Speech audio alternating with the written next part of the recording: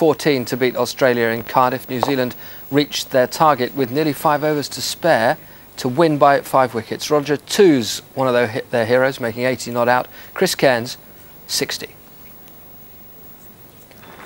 With Australia winning the toss and electing to bat, it seemed like a good decision against the outsiders from New Zealand.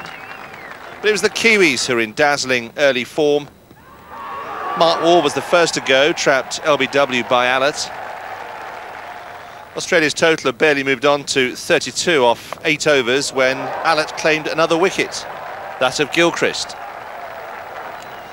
That dismissal, though, brought together Lehmann and Ricky Ponting in the middle. They took the score on to 61 before a brief break for rain. But after Ponting was dismissed for 47, Steve Waugh didn't last long, brilliantly caught by Astle for just 7.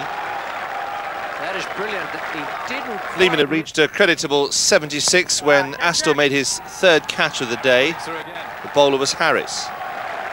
Lehmann goes. New Zealand were chipping away.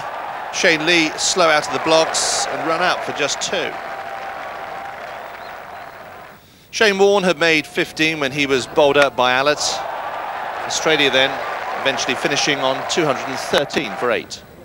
New Zealand started their innings badly, Matt Holland with an edge and out for 5. And then Astle with a wayward shot. It was all looking ominous for the Kiwis at this stage. Shane Warne, his wife, had given birth to their 2nd child, then whittled out Macmillan. But after losing 2 more wickets, New Zealand started to dig in. This was a great recovery.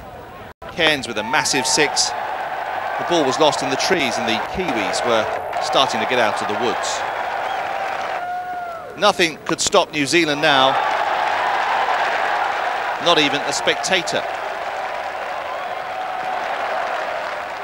In the end, Cairns went for 60, going for another massive hit. Bowled Fleming, caught Dale. But the damage had been done. It was fitting that Roger Tooze made it a formality. This then one of the major upsets of the tournament so far. Mark Bishop, Sky News. Meanwhile, Pakistan crew